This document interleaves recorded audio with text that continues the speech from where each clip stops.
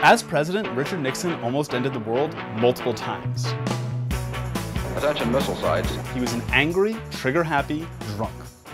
Once, according to a former CIA staffer, when North Korea shot down an American spy plane, Nixon became incensed and decided to nuke them. Luckily, the Joint Chiefs of Staff decided to wait till morning when he had sobered up. The only thing preventing global nuclear devastation was the Joint Chiefs giving the president a glass of water and tucking him in.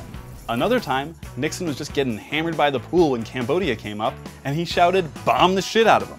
That really happened. Neither of those times ended in nuclear war, but we sure came close.